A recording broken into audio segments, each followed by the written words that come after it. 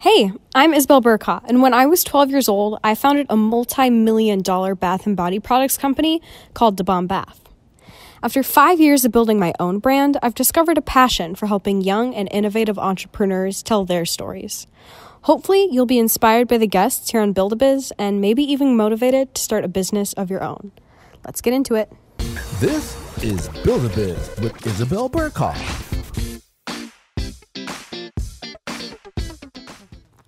Hello, everybody. Welcome to the very first episode ever of Build-A-Biz. My name is Isabel Bercaw, and today I have joining me Miss Maxine Clark.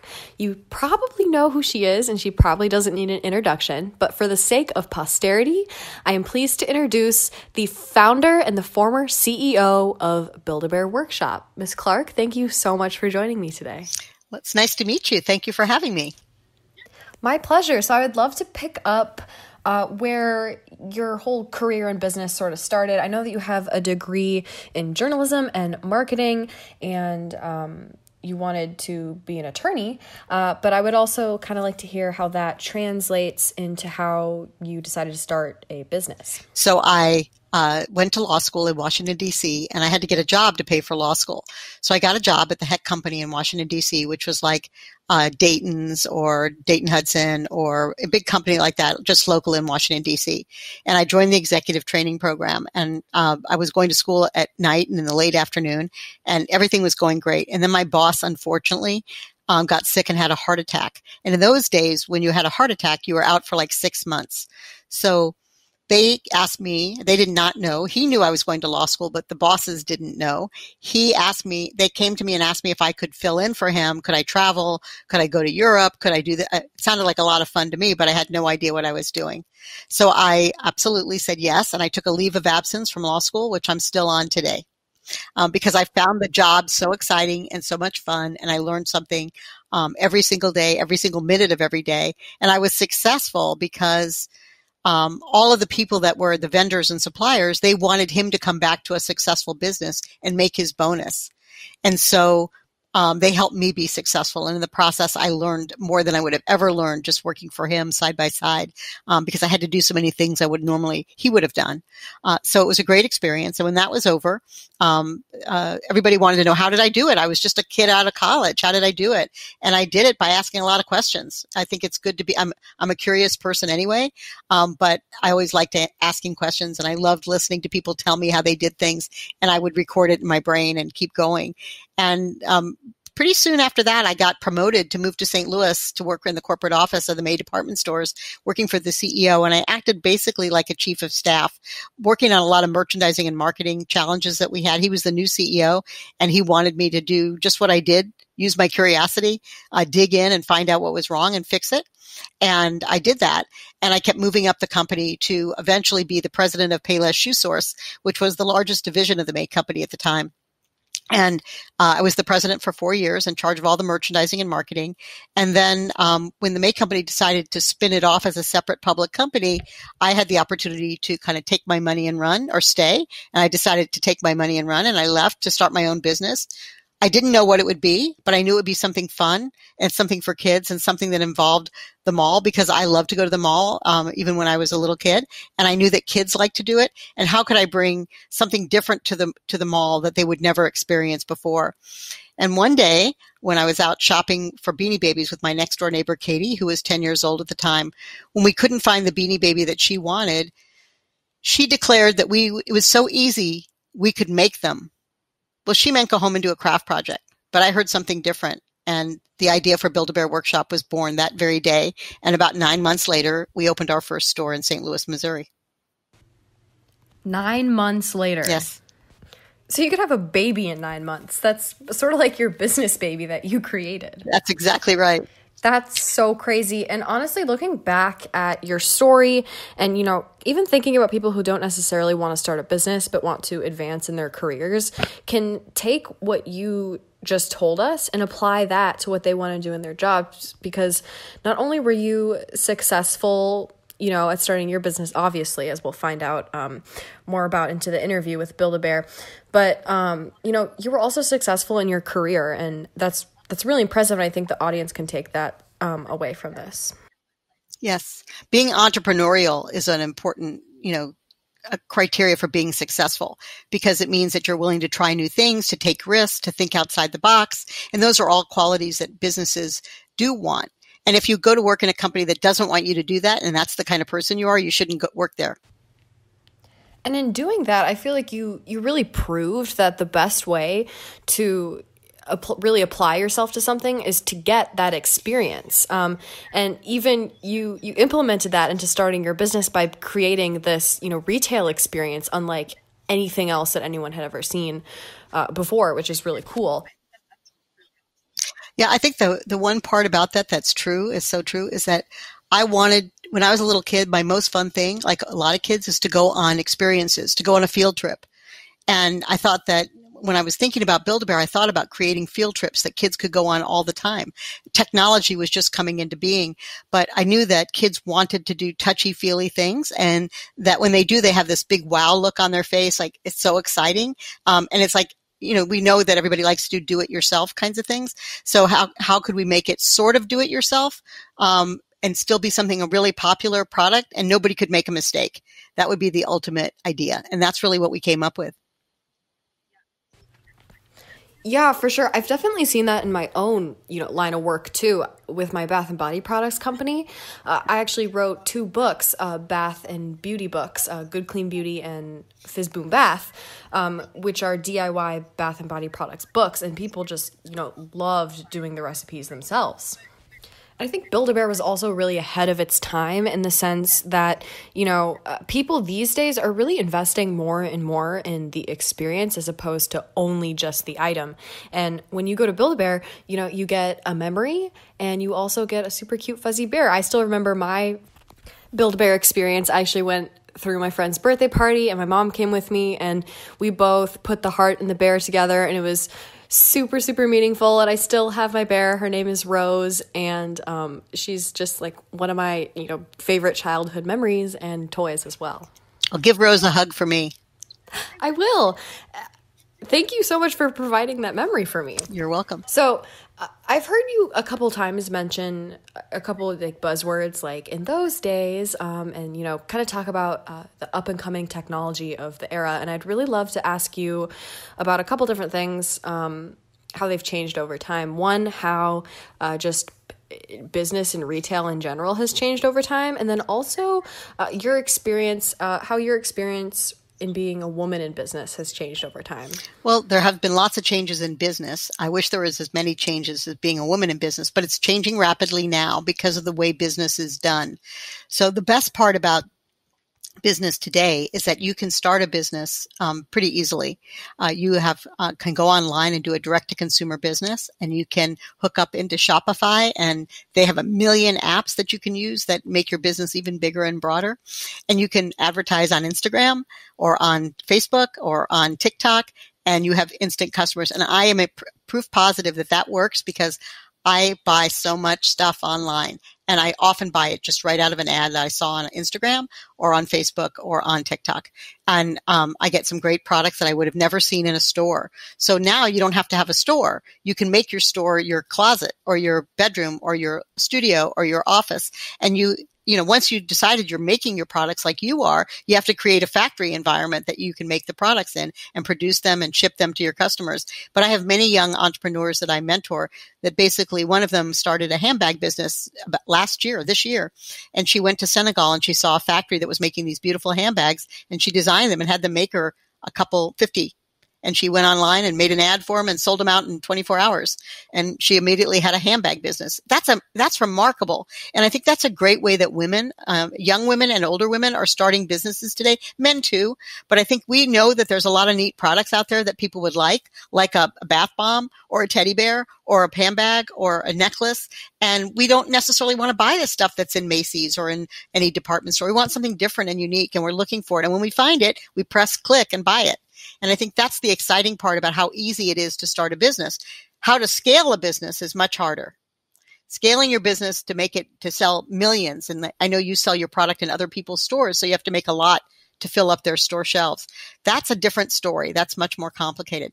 For women, I think that once you get your feet wet in the business and you open up that first store on TikTok or that first on Instagram, and you see how successful it is, it gets you and you start going. And that is a big fuel. But you have to know what you don't know. I think that's one of my key strengths is I know what I don't know. And there's still a lot of things I don't know and I'm willing to learn them. And I think that's a woman's strength. We know we don't know everything. And, they say that when men apply for a job, they only have to have 50% of the qualities in that job description to take it, but women think they have to have 110%.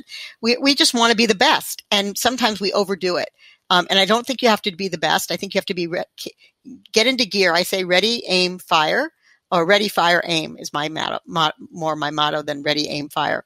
I'm ready, get in it and learn from your mistakes and tweak it and keep going. And that is something that I think can, really be an effective tool. I do think that women also generally, if you're married and have kids and responsibilities, it's hard to come home at night from a job and do your business, your side gig. So you have to decide when you really want to make it your full-time hustle. That's a big difference. I think that's that point when you make that decision to do this full-time is a really big deal. And sometimes it's easier than others, but for the most part, that's a big decision. To hire people, to pay other people, to now be responsible for other human beings in your company that aren't your family. That it's a big deal, and it's not to be taken lightly. But I think we can also overthink it. Absolutely. And I remember when my business was still in my basement and, we were making all the bath bombs by hand, just my family and I.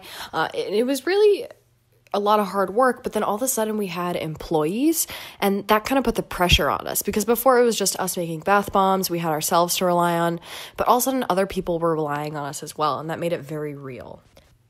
Welcome back from the music break, everybody. If you're just tuning in now, you are listening to the very first episode ever of Build-A-Biz on Build-A-Bear Radio, and I am actually here with the queen of Build-A-Bear herself, Miss Maxine Clark, the founder and former CEO of Build-A-Bear Workshop, and we were just now talking about how being a woman in business has changed since 1997 when Build-A-Bear Workshop was founded, as well as some qualities that we believe make women really great entrepreneurs. And one of those qualities I would just like to jump into right away is the fact that us women, we are the target market. When I was starting my bath bomb business, I used bath bombs all the time. When you, Miss Clark, went shopping with your neighbor and she said that she would enjoy making a stuffed animal, you had a really great idea to bring her idea to life. And that's not to say that, men aren't the target market, because obviously there are different markets for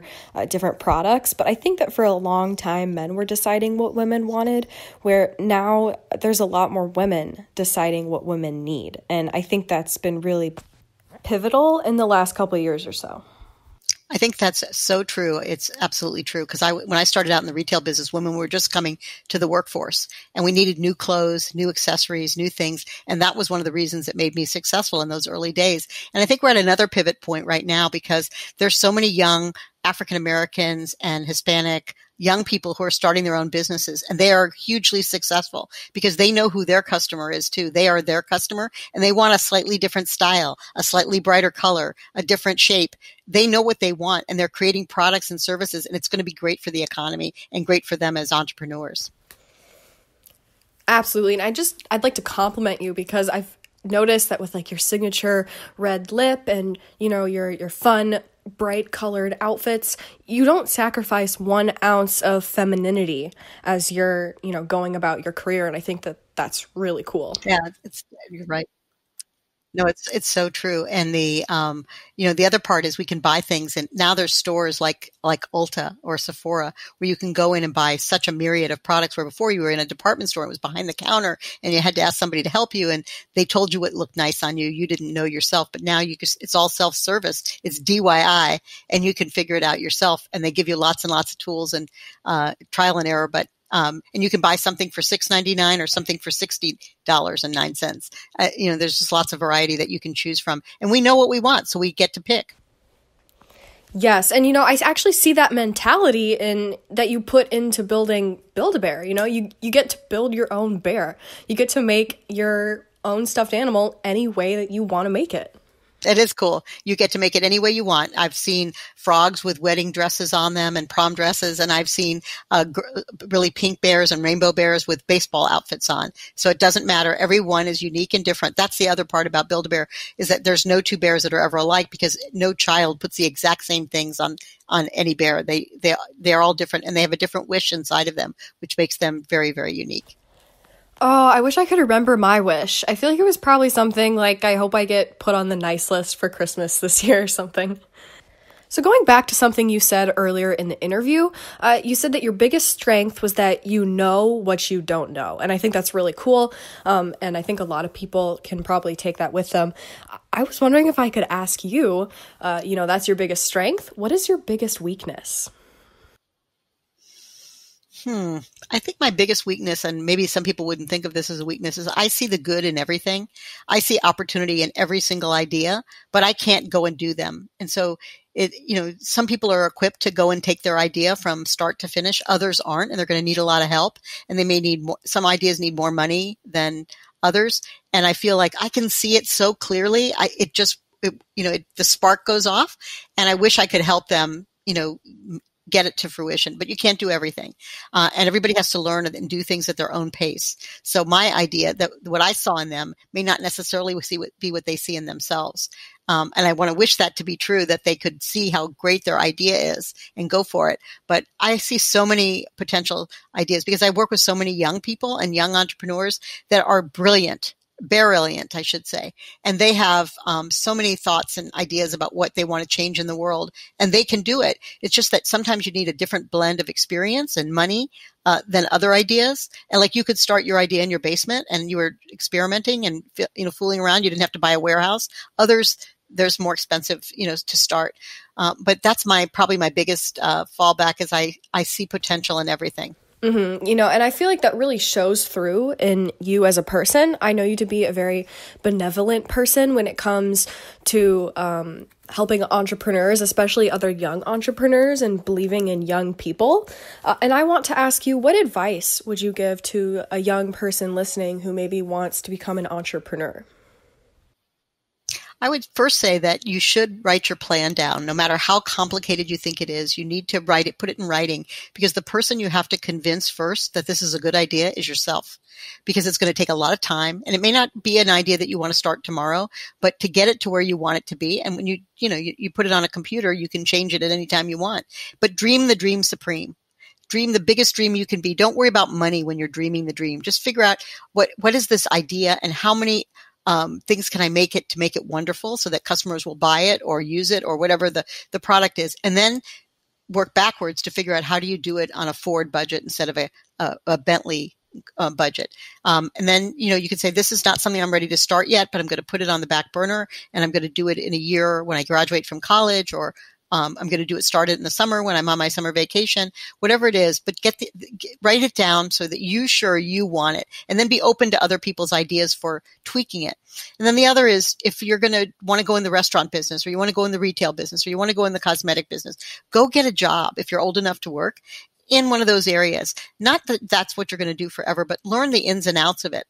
Ask a lot of questions. Ask who, where do they buy that from? How do they get that? How does it get from the factory to here?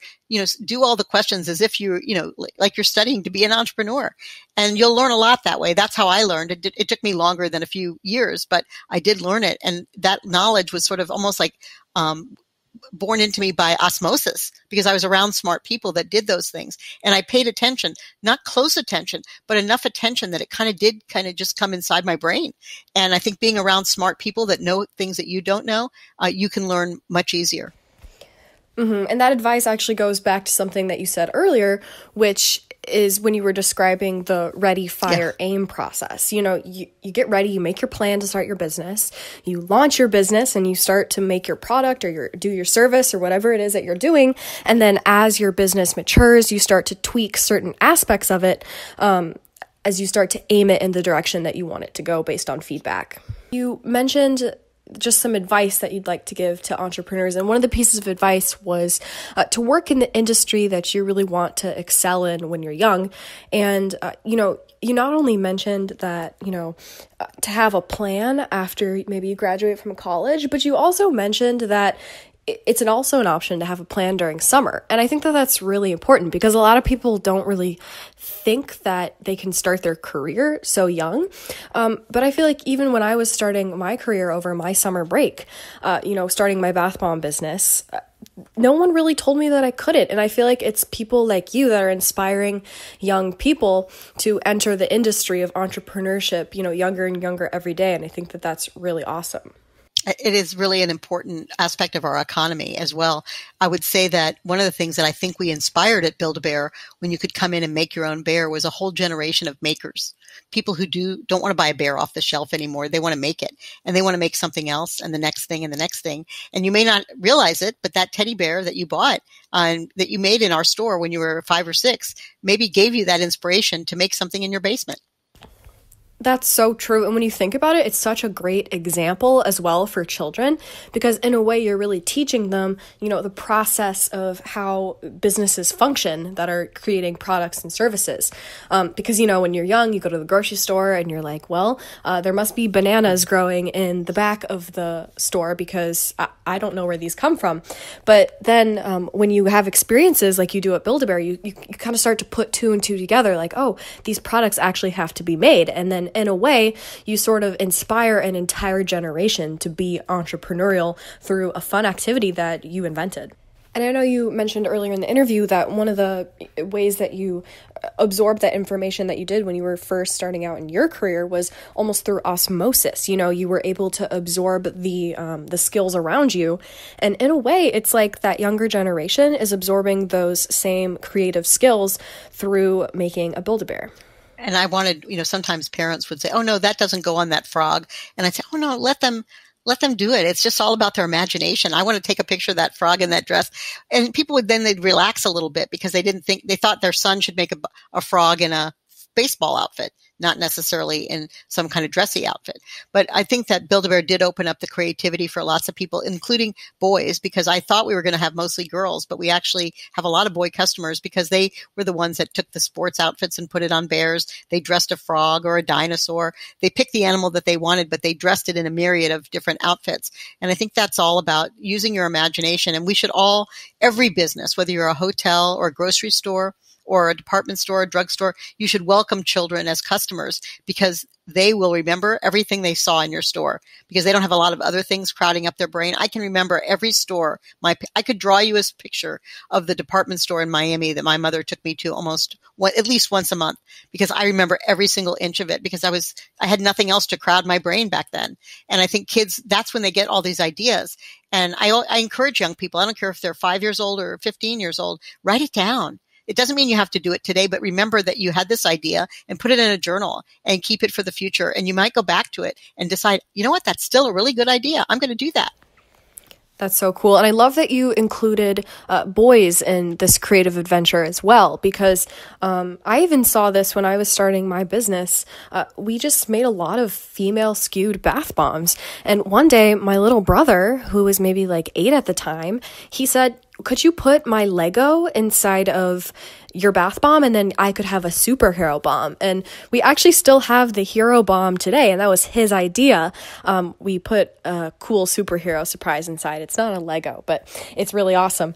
And he had that idea, and now we have a whole line of male skewed bath bombs, and people will come to us and say, my son loves your bath bombs, and we couldn't find any other bath bombs out there for young boys. And I think you bring up a really important point that, kids are very impressionable and they have a lot of great ideas because they don't really think too hard about what other people want. They know what they want. And I feel like that's a really great aspect of entrepreneurship that you need to include is you don't have to think about what other people want. You have to realize what you need or want and then bring that to the market. And then other people will realize that, oh, I also have that problem and I'd love to have it solved. Something else I'd like to quickly touch on too is you believed in your young audience. You said you trusted the creative process of these boys who are putting dresses on stuffed animal frogs.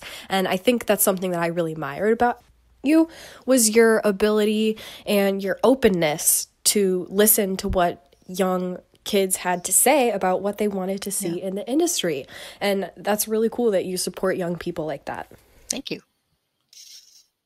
No, I think that, that one thing about being a creative person, and there's many ways to be creative and many ways to impact industries. And any given day, I can talk to an engineer who wants to be a patent lawyer or a young woman like yourself who's invented a cosmetic company.